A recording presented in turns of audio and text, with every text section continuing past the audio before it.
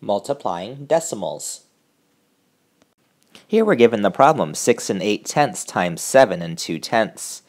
And what we're going to do is we're going to go ahead and find an estimate for that product.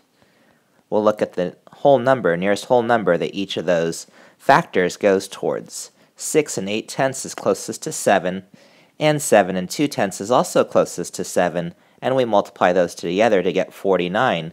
So we know our answer should be somewhere around 49. Now we work with our multiplication problem involving our decimals, but we ignore that decimal places. So we'll start with the 2 there, and 2 times 8 is 16. 6, regroup the 1.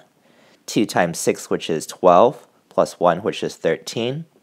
And when I'm working with that second digit here, this 7, we're ignoring the decimal place for now, so this is where 70. And then so when we're multiplying that there, we have to place that 0. I'll remember to cross out my regroups. 7 times 8 is 56. 6, regroup the 5. 7 times 6 is 42, plus 5 is 47. I add those two numbers together. 6, 9, 8, 4. Is my answer 4896? No, I have to place a decimal point still. My answer should be around 49, so my decimal place goes right here in between the 8 and the 9. Another way to look at this is that since there are two decimal places within our product here, there's one decimal place with 6.8 and there's one decimal place with 7.2. 1/10 place here, 1/10 place here, so there are two decimal places here in this product. So there are two decimal places within our answer here. I think you're ready to try one. Again, ignore the decimal place as you're multiplying 57 times 24, and our estimate over here, I'll set that up for you, should help you figure out as to where to put that decimal point. Hit pause. Continuing, so 57 times 24, ignore the decimal points for now.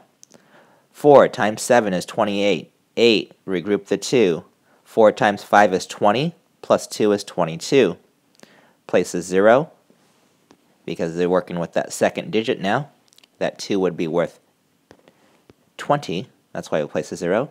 2 times 7 is 14, where I will go ahead and place the 4 and regroup the 1. 2 times 5 is 10, plus 1 is 11. And I go ahead and add those two numbers together. 8, 6, 3, and 1. 12, 1, 3, 6, 8, 12, 13. Place my decimal point. There's one decimal place here, one decimal place here. There are two decimal places within this product. That's why in our answer, there are two decimal places. Showing you two ways as to why it is and how it is that we can place that decimal point. So our answer, 5.7 times 2.4, is 13.68. I have this product here of 6 and 25 hundredths times 3 and 1/10. You'll notice that I have two decimal places here within that first factor, and I have one decimal place here within my second factor. So within my answer, how many decimal places am I going to have?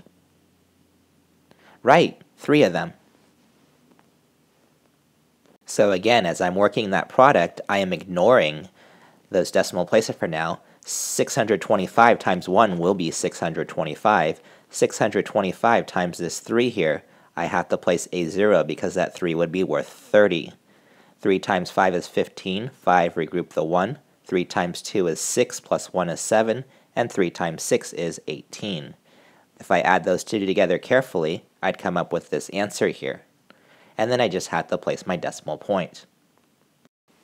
How many decimal places did I say was within this whole question here? There were how many? Right, 3. So there are 3 decimal places within my answer.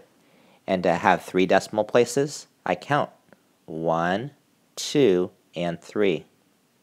So counting again, I go from 1, 2, and 3.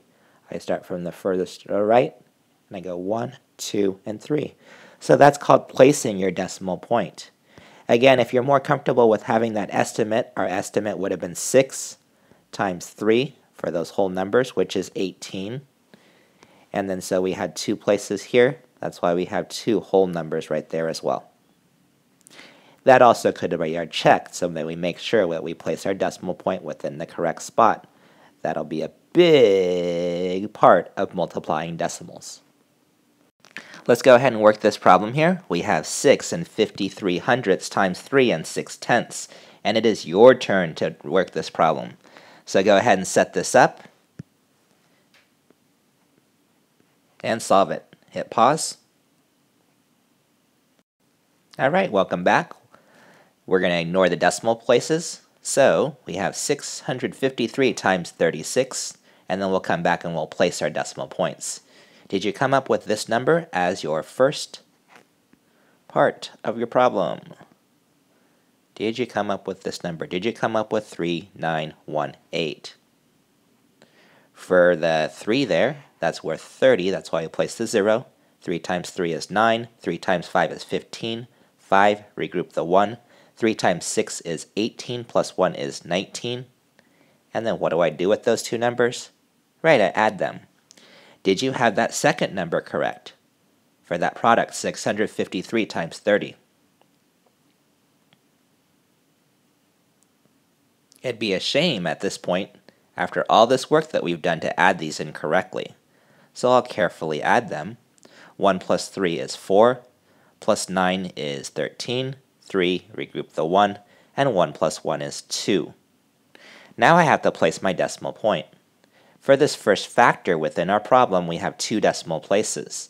For this second factor, we have 1 decimal place. So altogether, we have 3 decimal places. Going from right to left, that'd be 1, 2, and 3. So I place my decimal point right here so that I have 3 decimal places within my answer. This does make sense, this is my check, as 6 and 53 hundredths would go to 7, and I could put 3 and 6 tenths to 4. 7 times 4 is 28. I know that this is pretty far away from 23, but it is so I know that my decimal point is in the correct spot. And it makes sense as I went up for both of those that this estimate would be higher than the 23 and 508 thousandths. So remember, when you are working with this here, 6.23 times 2.5, you ignore the decimal points to begin with. You can go ahead and find, and by rounding each of those, as to what your answer should be around for placing that decimal point.